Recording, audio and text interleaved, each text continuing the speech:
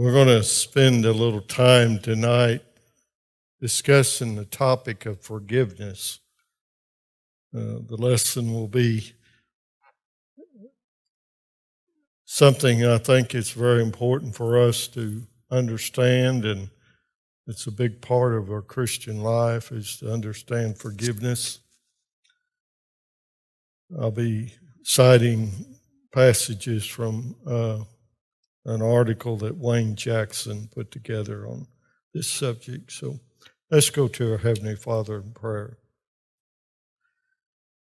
Dear Heavenly Father, we're thankful for this day and opportunity we have together back today, midweek, as your family, and we pray that you'll bless our study tonight and help us to understand more about forgiveness and the importance of it. The blessings that we receive from you as far as our forgiveness is concerned. Help us, Father, to always strive to do your will, and we have a number of our people tonight that are dealing with illness, and we ask you to comfort and strengthen them, turn them back to our services on Sunday. These things we ask in Christ's name. Amen.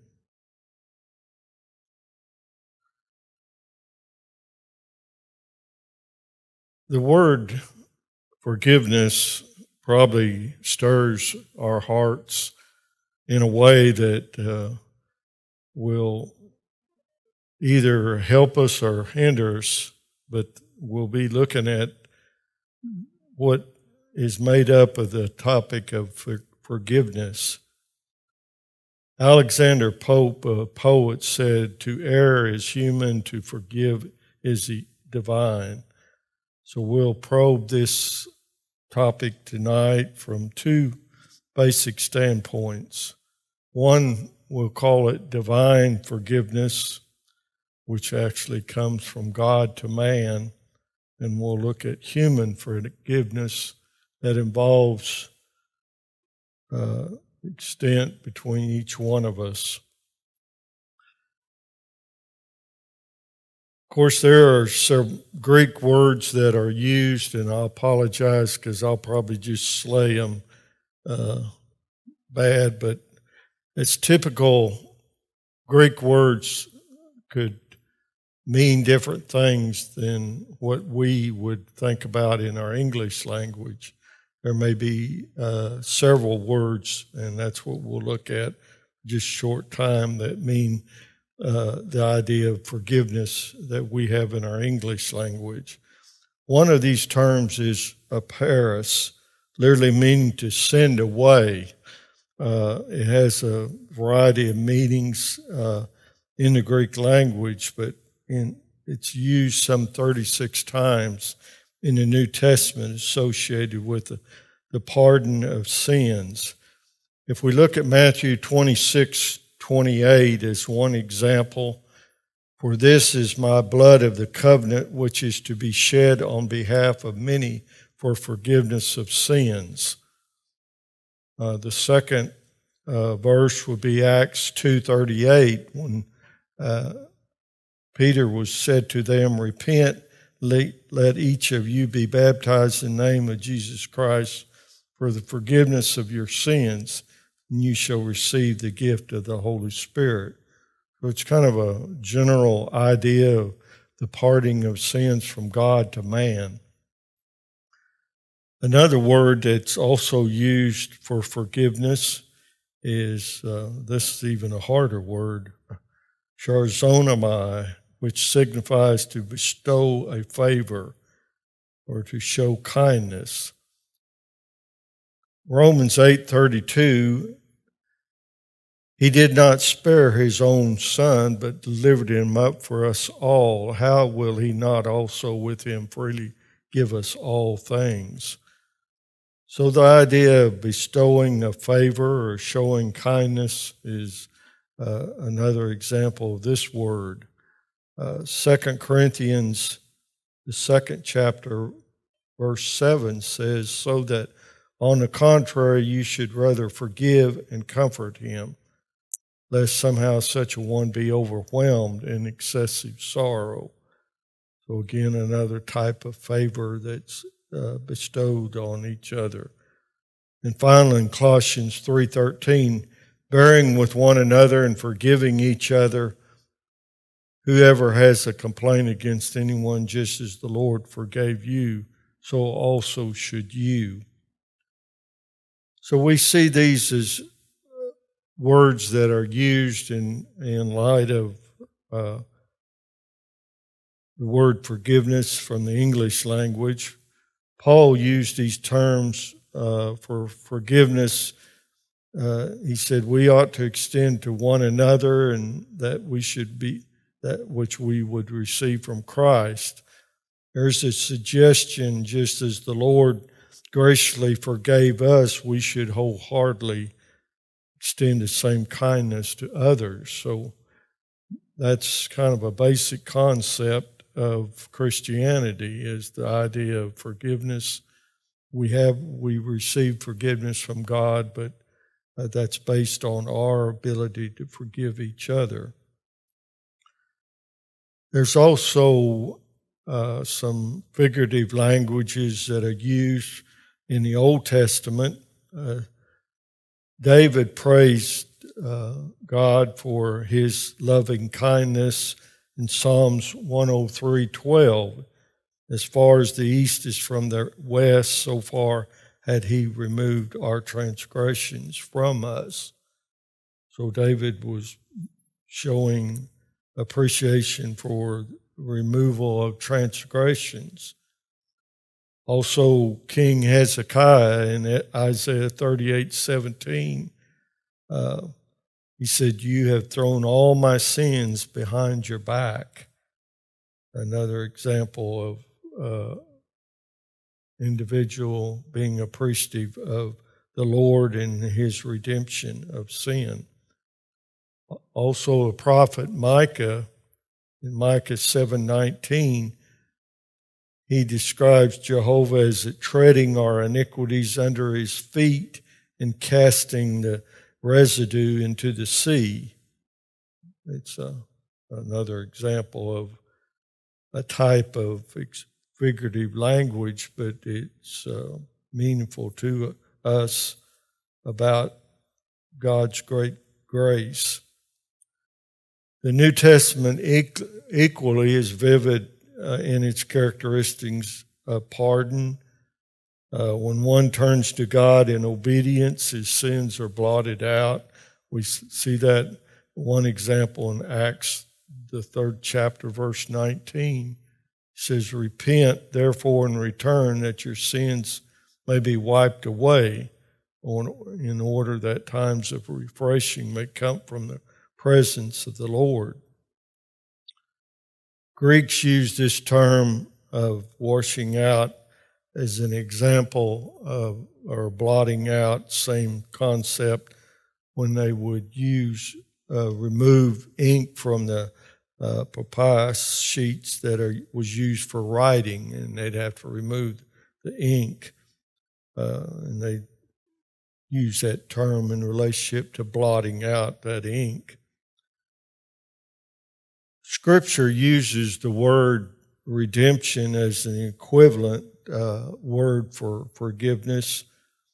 In Ephesians, the 1st chapter, verse 7, he says, "In him we have redemption through his blood, the forgiveness of our trespasses, according to the riches of his grace."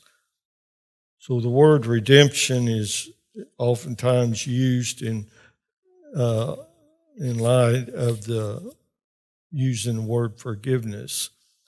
Redemption originally had to do with buying back a slave from his captivity.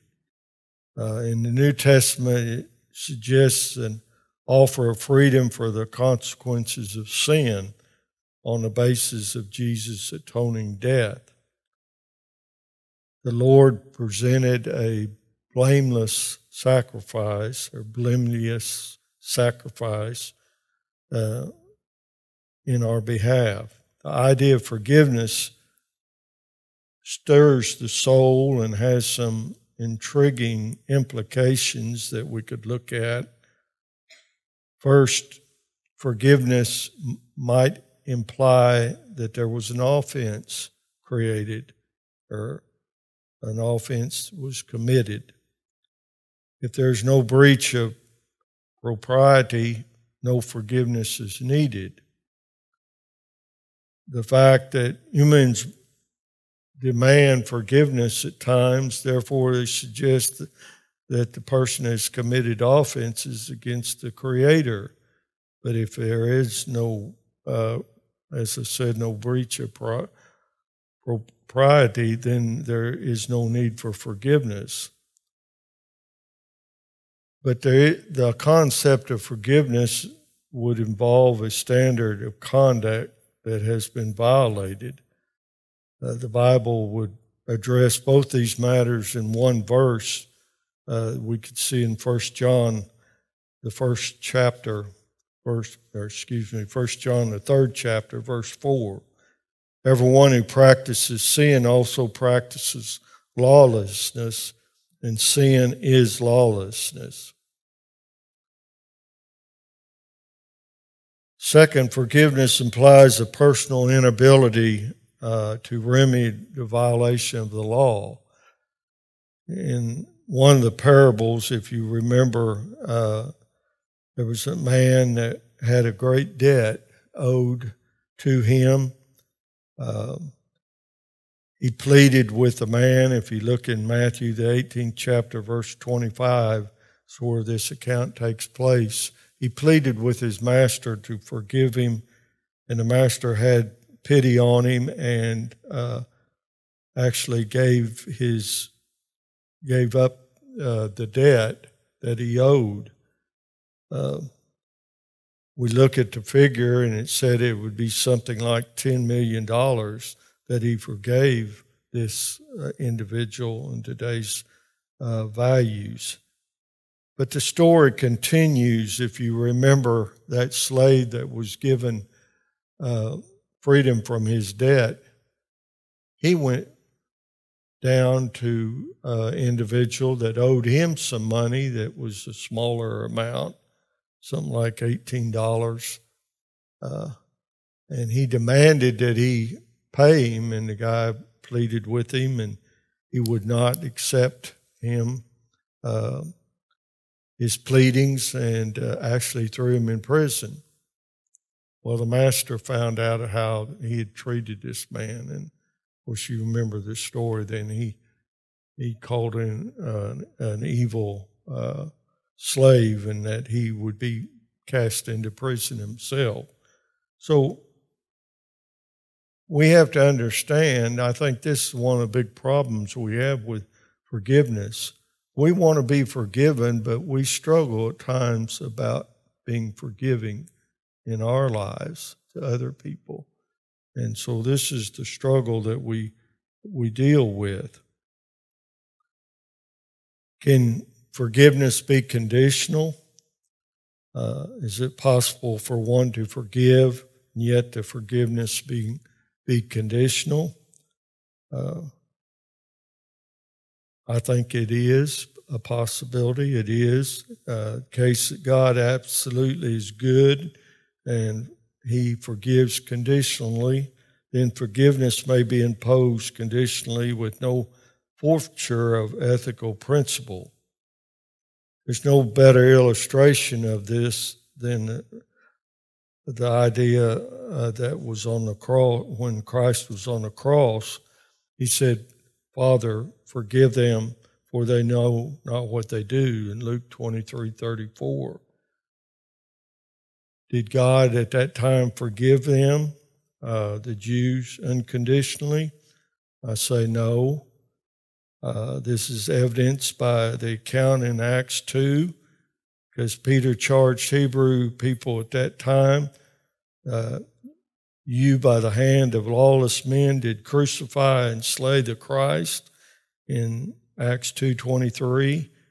And concerning those sins, the apostles subsequently would say, "Repent," in 2:38. It is obvious one need not repent of sins already forgiven. So Peter admonished them, even to the point in Acts 2:38, be immersed, every one of you, in the name of Jesus Christ for the remission or forgiveness of your sins. So the promise of forgiveness to those folks due to dealing with the death of the Messiah was conditional. God is willing to freely forgive us. In Romans 6:23, we can see that, for the wages of sin is death, but the free gift of God is eternal life in Christ Jesus. So we have that promise, but he's willing, as we say, he's willing to forgive, but there must be an expression of genuine faith in doing what's required to be forgiven. It's perfectly obvious when a child of God becomes lax, when we become lax, and we transgress the transgressions of the Father's will, the pardon to us is still conditional. And the idea being in 1 John 1:9, if we confess our sins, he is faithful and righteous to forgive us our sins. That little word, if we confess, then he's faithful and righteous to forgive us of our sins. So little words, sometimes we've gone over that before with different things, different verses, and there's connecting words and words that set up conditions. In this case, if is a two-letter word that is conditional. There are two kinds of forgiveness that I mentioned earlier. We see some that we would consider vertical forgiveness from God to us. There's also probably you could describe it as a horizontal forgiveness to extend to one another, each other. In the model prayer that is oftentimes cited in Matthew 6:9, says, Our Father, forgive us our debts, which is a vertical forgiveness, as we also have forgiven our debtors, which is a horizontal forgiveness. Paul encouraged the Colossian saints they ought to be forbearing to one another, forgiving each other.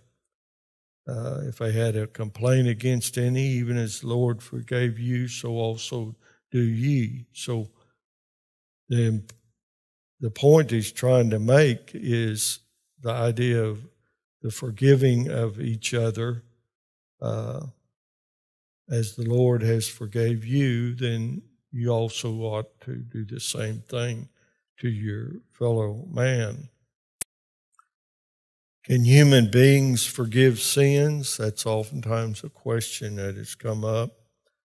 The Lord, in Mark, the 2nd chapter, verse 2, there was an idea expressed there by some of the Jewish people, who can forgive sins but one, even God? So the question was asked. The fact is they were correct. Only God can forgive sin. God can offer pardon. A man can't do that. He can't say to a person that stole his car that I forgive you and everything's taken care of. Sin is against God and has to be addressed to God at that point. Psalms 51:4, it says, Against thee only, I have sinned and done what is evil in thy sight, so that thou art justified when thou dost speak and blameless when thou dost judge. So that was a plea there that I've sinned against the Heavenly Father. It's alleged sometimes that Christ granted apostles the right of forgiving sins. In John the 20th chapter, verse 23, the passage really does not provide that support. It just indicates that sins are forgiven by the Heavenly Father. If we read that passage, it says, whose sins you declare to be forgiven must be those forgiven already by God. So the apostles didn't have the ability to forgive sins.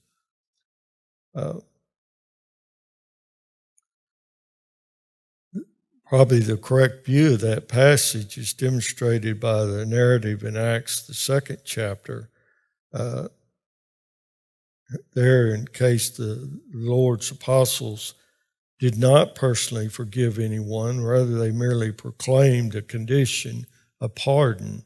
God himself bestowed the actual forgiveness. So in what sense do we forgive one another?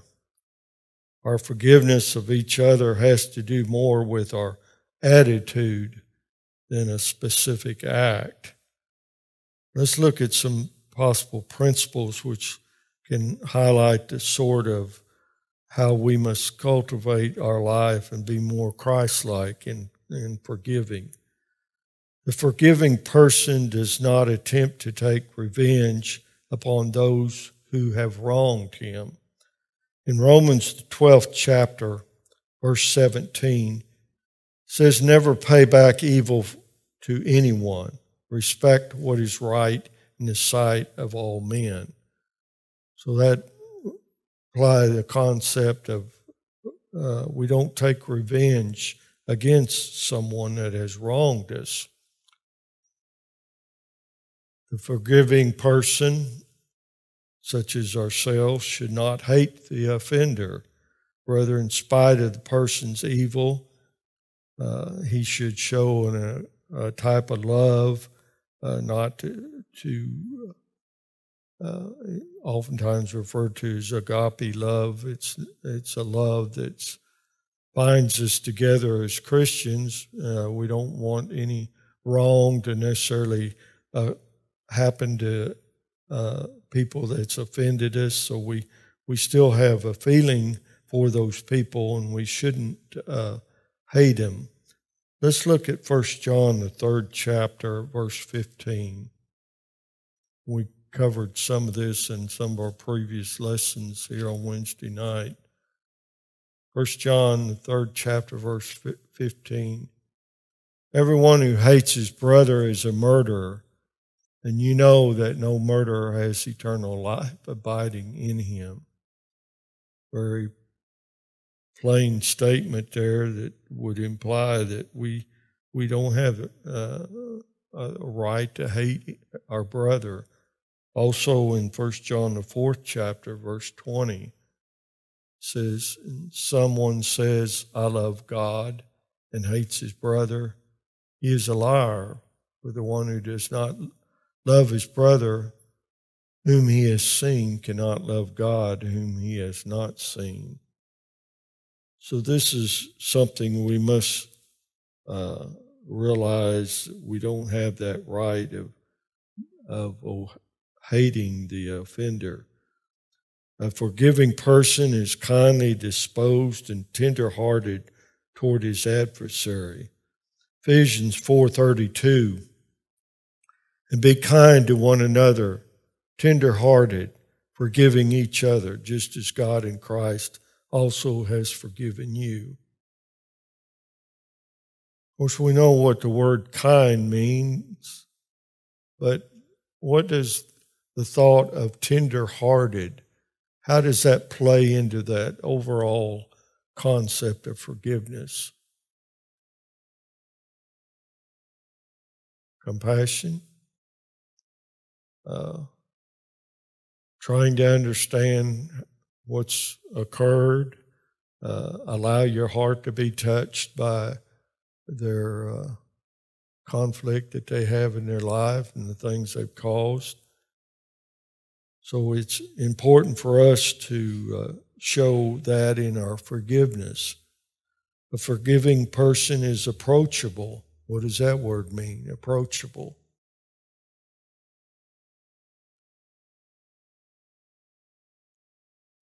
Oftentimes we run into situations where we realize that we're not able to talk with an individual. It's a difficult situation for us to try to improve the situation. And so if a person's not approachable, it really shuts the door on any kind of reconciliation. So if he is approachable, it opens the door and reconciliation is able to take place, and we have the welfare of the transgressor in mind. Another area, a forgiving person is not merely passive in waiting for the offender to repent. He actively seeks the repentance of the one who wronged him. We look at Matthew, the 18th chapter, verses 15 through 17. And if your brother sins, go and reprove him in private. If he listens to you, you have won your brother.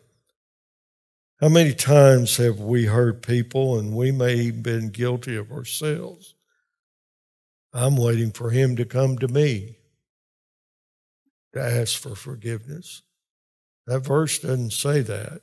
It says for us to go and take care of the situation. And so we have to be very careful at times how that can affect the ability to forgive when we are waiting for that person to come to us and to ask for forgiveness. We need to step forward and try to resolve the situation.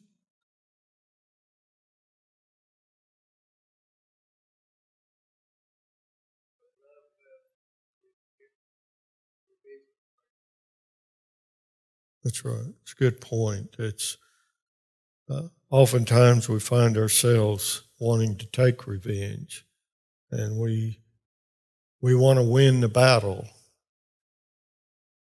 or whatever the situation is. We feel like it's our place to be the winner out of the situation, and there's no winners out of those situations. As Herschel pointed out, we have to be concerned about their soul and our soul and how we react to that. In Luke 17:3, he says, if your brother sins, rebuke him. If he repents, forgive him. Another word that sometimes we don't use very often. What does it mean to rebuke someone?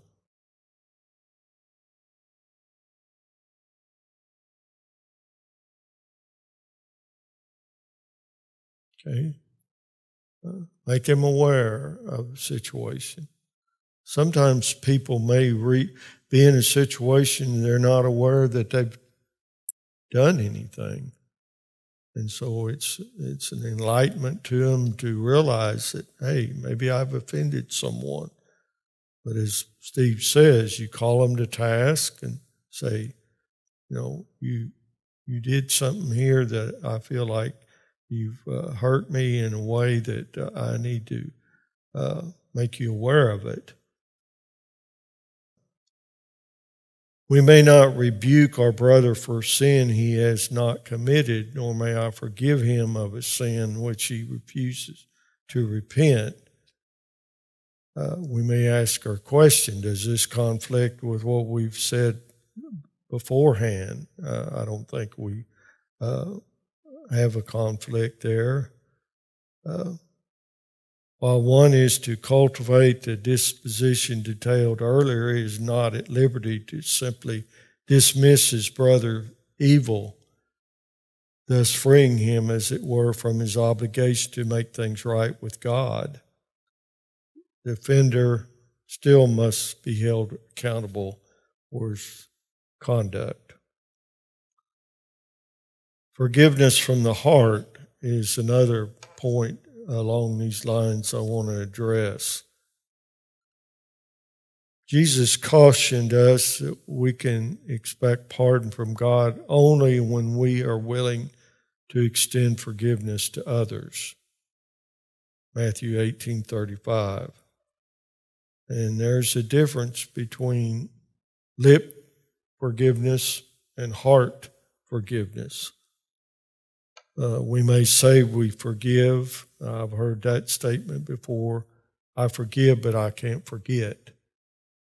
Well, that's not really forgiveness, is it?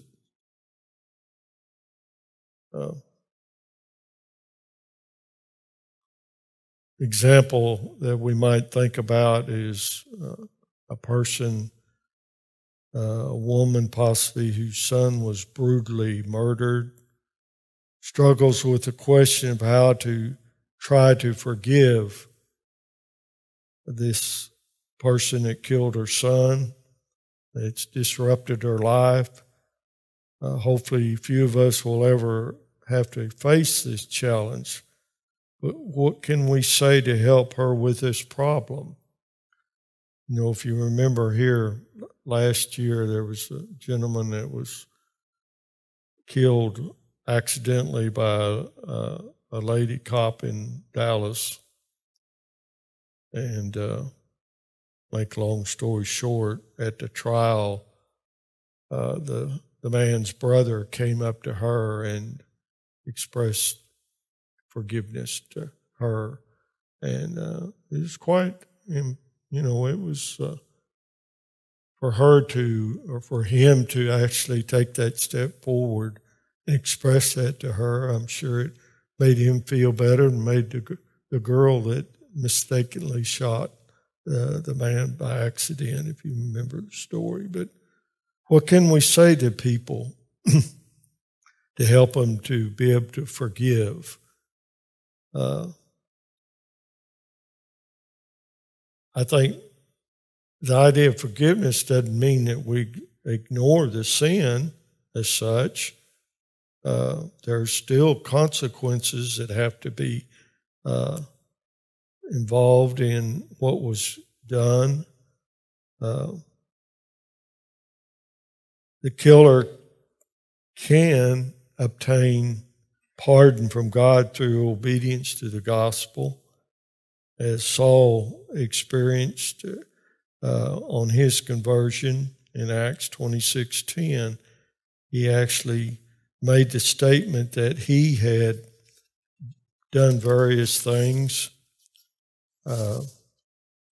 Says, and this is just what I did in Jerusalem. Not only did I lock up many of the saints in prison, having received authority from the chief priests, but also when they were being put to death, I cast my vote against them.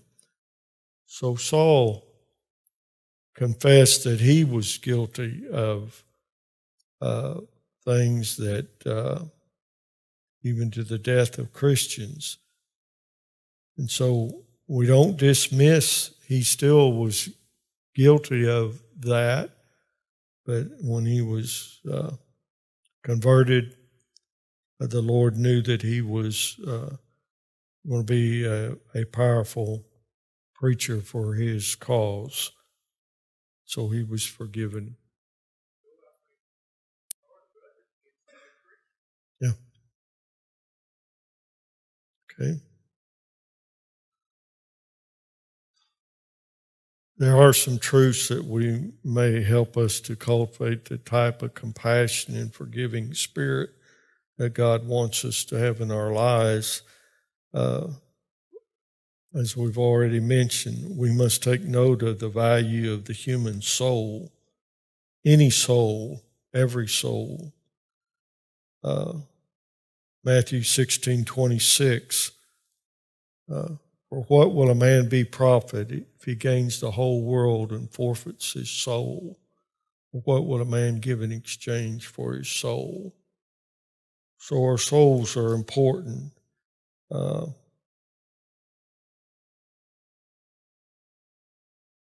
We see in 1 Corinthians 8:11, for through your knowledge He who is weak is ruined, the brother for whose sake Christ died.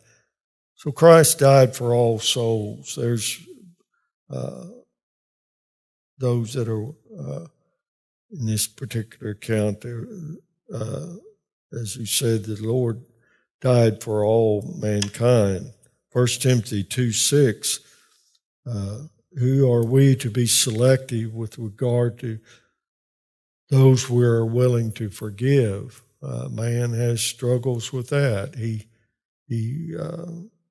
may feel that he can forgive some people and some other people he can't forgive. But who's it for us to? Why is it give us any authority to be selective in who we're going to forgive? Some sins have greater consequences than others. We used the example murder as opposed to possibly a shoplifter. But it's still a violation of God's will. James noted this idea in James 1:15. Then when lust is conceived, it gives birth to sin, and when sin is accomplished, it brings forth death. So it doesn't matter what sin there is, we can say there's more, we use the word terrible, more serious sins, but to God, all sin need to be addressed. In fact, if we think about it, if we look at several verses, 1 Corinthians, the 6th chapter, verse 9 through 10, 1 Corinthians 6, it's a kind of a culmination of number of sins there that are listed. 1 Corinthians 6, 9 through 10. Do you not know that the unrighteous shall not inherit the kingdom of God? Do not be deceived. Neither fornicators, nor adulterers, nor effeminate, nor homosexuals, nor thieves, nor the covetous, nor drunkards, nor revilers, nor swindlers shall inherit the kingdom of God. So there's no distinction there against one being worse than the other. They're all grouped together as being a sin that's in violation of God's will.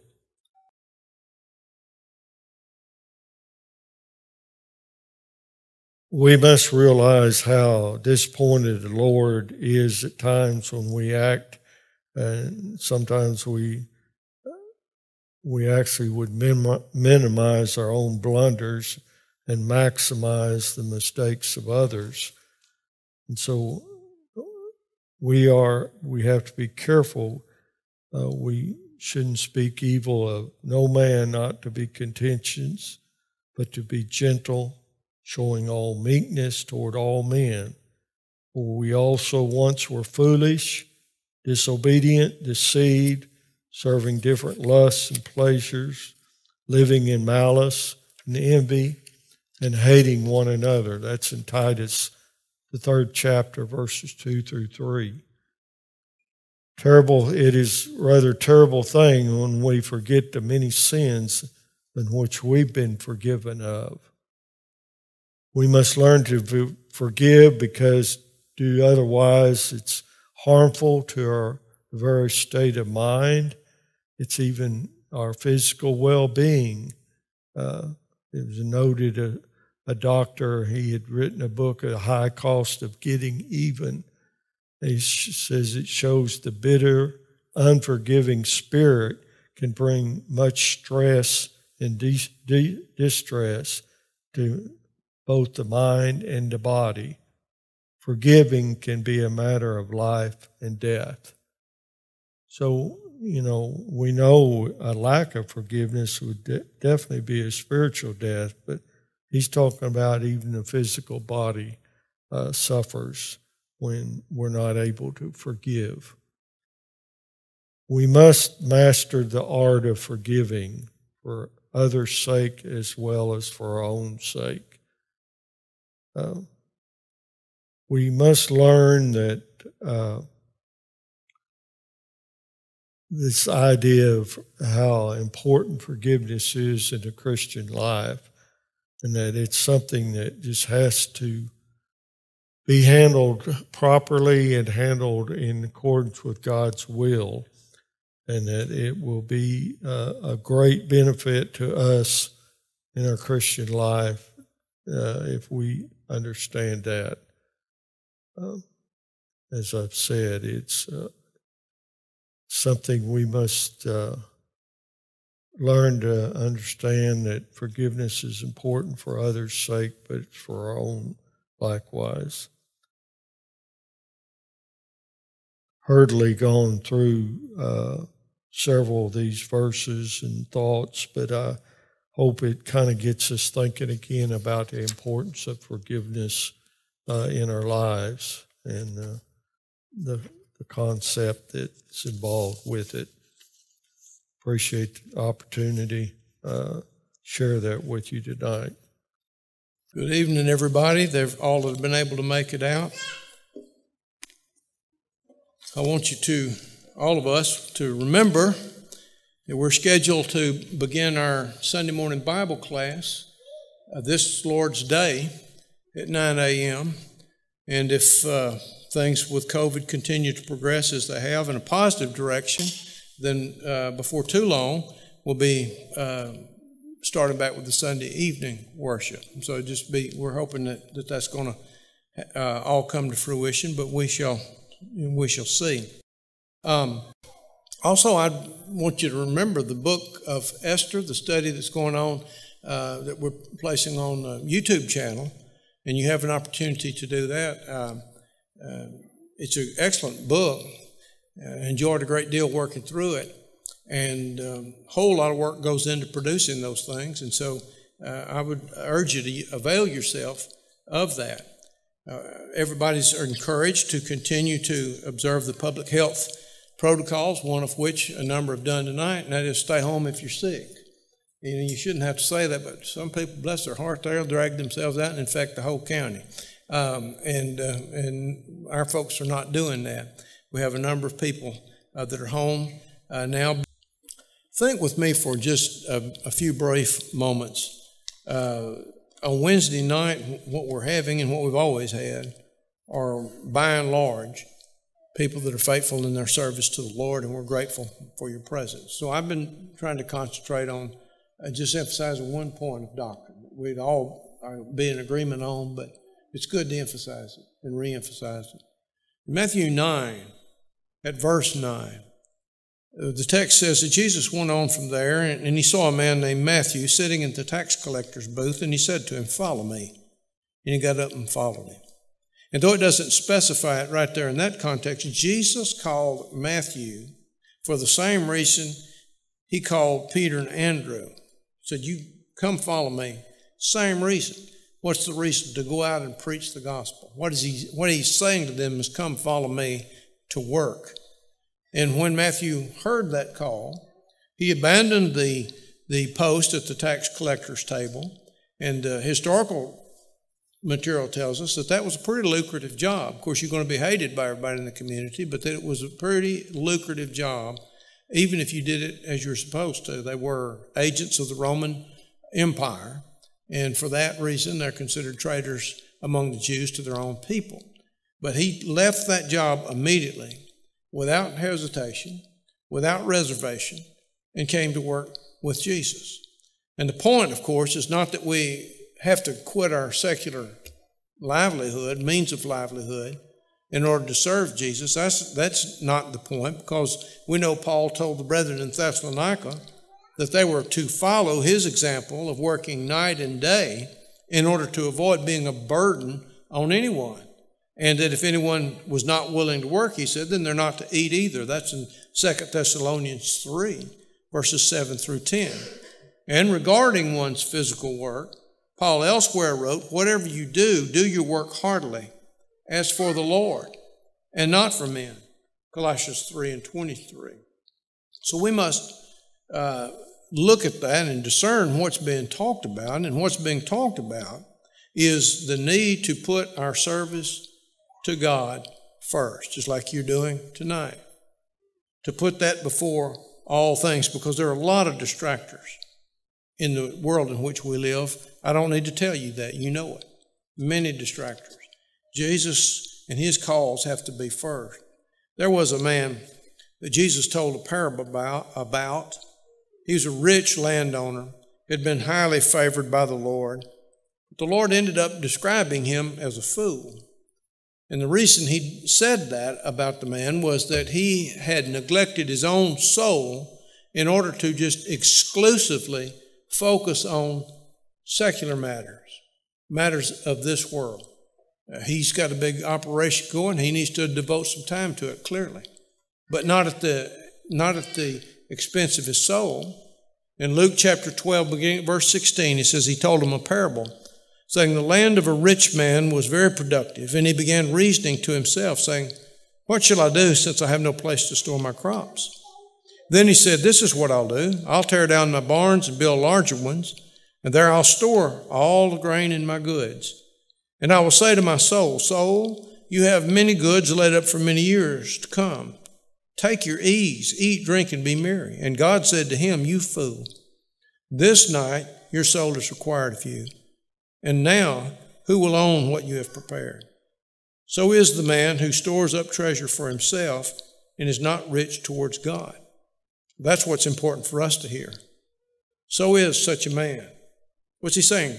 Have priorities. As disciples, we are his workmanship, created in Christ Jesus for God, for good works, which God prepared beforehand so that we would walk in them. In Ephesians 2 and verse 10.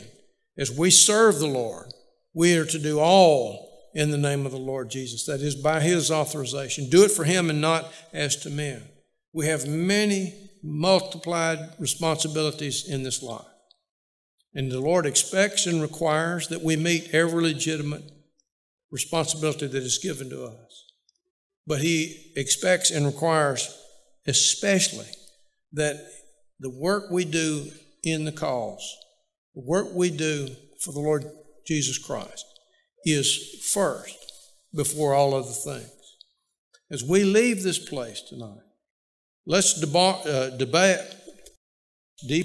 was trying to say depart and said two other words. Let's depart with a renewed attitude that we're going to put the Lord's kingdom first. We're going to continue to put the Lord's cause above every other thing. It could be that somebody here tonight has not ever made covenant with Christ, but you are ready to begin the journey of discipleship.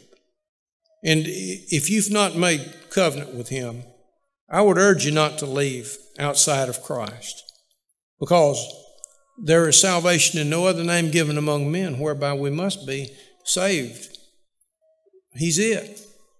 And if you have not entered that covenant, now is an opportune time. All things are in readiness, and we would be not only willing but anxious to assist you if you believe Jesus is the Christ and are ready to repent and turn away from sin. Come confess your faith and be buried with the Lord in baptism. Rise up to walk in the new life.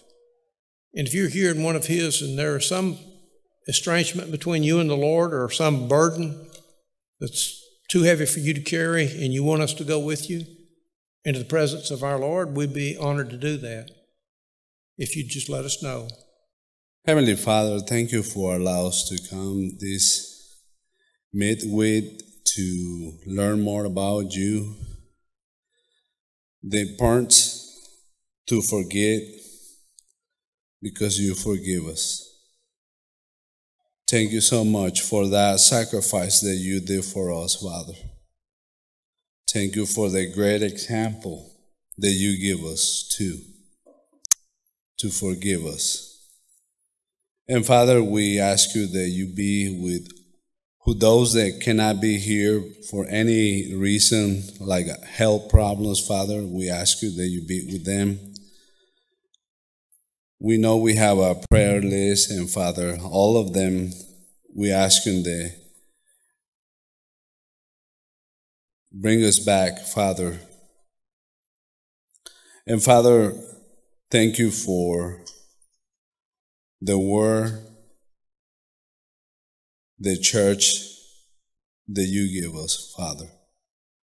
Be with the church around the world. Be with the youth, with the elderly people too, Father. And Father, sometimes we fell short of your glory, Father, and we ask you that you forgive us. Help us to preach the gospel and bring others to you. As we depart from this building, Father, we ask you that you take us back safely into the next appointed time. This is our prayer in Jesus' name. Amen.